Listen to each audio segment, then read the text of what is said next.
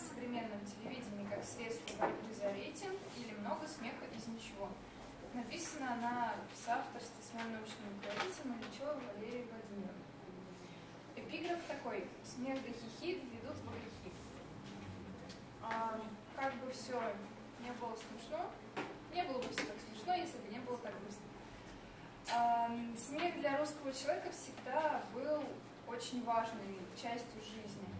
Всегда при царях были скоморохи, шуты, потому что всегда русскому человеку нужно что-то, что отвлечет его от повседневности, серых будней, от нестабильной экономической и политической ситуации в стране. То есть человек приходит домой с работы, включает первым делом телевизор.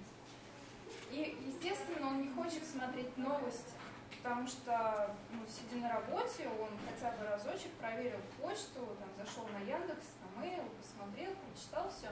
Он включает телевизор, и в прайм-тайм ему, конечно, показывают развлекательные передачи.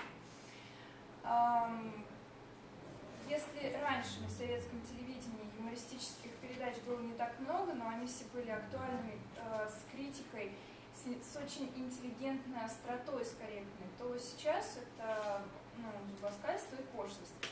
Очень доступный и приземленный юмор. Сейчас юмор можно найти не только в отдельных передачах, но и стали создаваться отдельные каналы. Но в нашей статье мы не рассматриваем каналы ТНТ и СТС, потому что они не являются, самыми важными и самыми рейтинговыми каналами сейчас. Мы рассматриваем в первую очередь Первый канал и Россия, РТРК. Телевизионная политика такова, что в сетке вещания преобладают те программы, у которых более высокий рейтинг, а значит, они более популярны и прибыльны. Сегодня телевидение – это прежде всего доходный бизнес и сложный индустриальный процесс. Но зрителям до этого нет никакого дела, как сказал какой-то человек, я уже не помню, честно говоря, people have it. И что самое страшное в этой ситуации, как мне кажется, то, что в данном случае предложение рождает спрос. То есть телевидение навязывает нам, какие передачи смотреть, над какими шутками смеяться, во что верить. И если мы обратимся к актуальным рейтингам программ, то увидим, что комедия занимает первое место среди жанров предпочтений российского зрителя. Это 66,7%. Причем самый востребованный продукт – это сериалы. Но сериалов мы тоже не касаемся, они рассчитаны на немножко другую категорию людей, и идут они не совсем в прайм-тайм. То есть сериалы все-таки рассчитаны на домохозяек и тех людей, которые рано приходят с работы, включили, посмотрели, отвлеклись от своих проблем, переключились на проблемы Маши из 357 серии «Золотого кольца» и продолжают жить дальше. Юмор на советском телевидении начался с передачи «Кабачок 13 стульев», где актеры театра сатиры в качестве постоянных персонажей разыгрывали сатирические сценки. Также до наших дней дошла самая старая юмористическая программа КВН, первый выпуск, который вышел в 1961 году. Юмор КВН, он всегда отличался актуальностью и остротой, но при этом у КВН всегда выдержаны рамки. То есть это очень корректные шутки, никаких шуток ниже пояса, никакого комеди-клаба. Хотя комеди-клаб начинал все практически с КВН. В 70-е годы целую плеяду молодых сатириков дала школа Аркадия Райки, с которой вышли Владимир Винокур, Евгений Петросян, Геннадий Хазанов, Польша Шифрин, Клара Новикова и остальные. В 1987-м вышел первый выпуск программы «Аншлаг». Успешная жизнь «Аншлага» в телевизионном эфире заставила многих ориентироваться на диктуемую манеру подачи эстрадных номеров на телеэкране. Отсюда родились передачи «Кривое зеркало», «Смех панорама», «Комната смеха». Эти передачи отличают достаточно простые, понятные, доступные шутки, которые чаще всего носят бытовой характер. И этот юмор, он адресован не всем, но каждому. Он ориентирован на людей от 40 плюс, и, естественно, им непонятно понятен уже тот юмор, который пытается навязать нам современные передачи юмористические, тоже Южная Бутова, Бенни Мэнни Хилла, Прожектор Пэрис Хилтон. И этот юмор в аншлаге, он консервирован, то есть он постоянно возвращает людей в ту эпоху, когда, когда все просто и понятно. Никаких новшеств, ничего, потому что сами люди, которые в этом во всем участвуют, пытаются казаться смешными и дурачиться, им уже всем далеко за 50. Владимир Познер отмечает уход российского телевидения от ток-шоу к развлекательным программам. Острота, критическая нотка, серьезные ток-шоу постепенно ушли. Вместо них появились чрезвычайно высокого уровня развлекательные программы.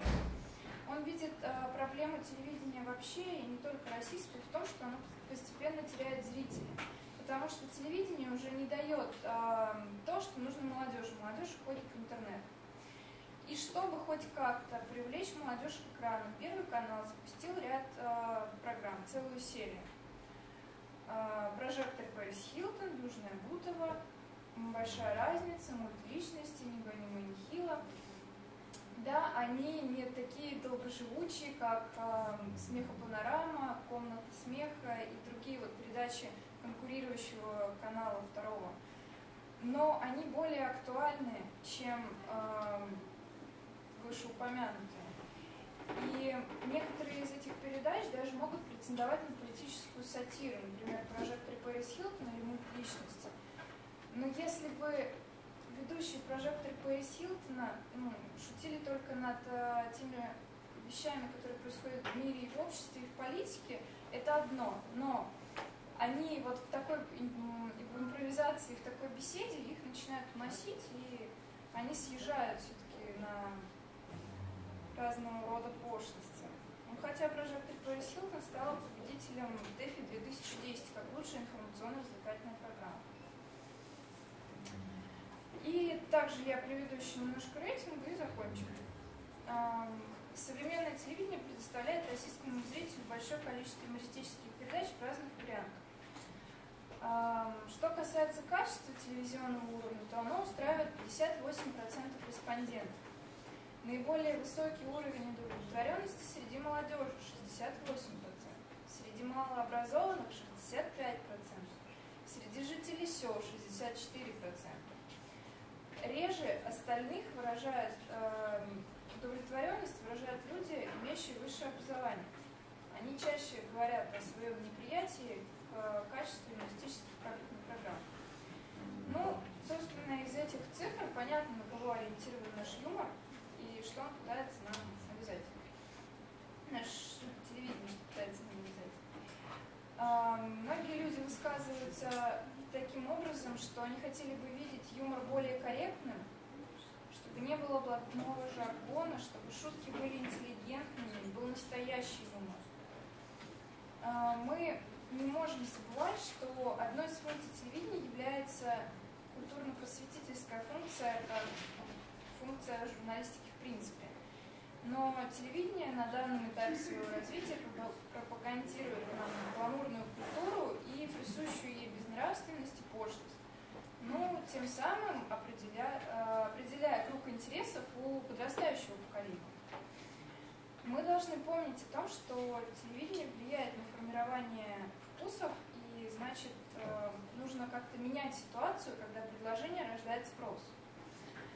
Несмотря на то, что наиболее высокий уровень удовлетворенности качеством юмора среди малообразованных людей составляет 65%, именно телевидение может и должно заниматься образованием российского зрителя. И также воспитывать в российском зрителе культуру потребления качественного юмора. Мы считаем, что культурно-просветительская функция не помешает созданию юмористических программ с качественным контентом, потому что с точки зрения бизнеса телевидение нисколько не проигрывает, если будет выдавать качественный продукт. Вопросы есть? Спасибо. Обычно уже сильный доклад, сегодня вы не подготовлены. летела и так. Тогда мы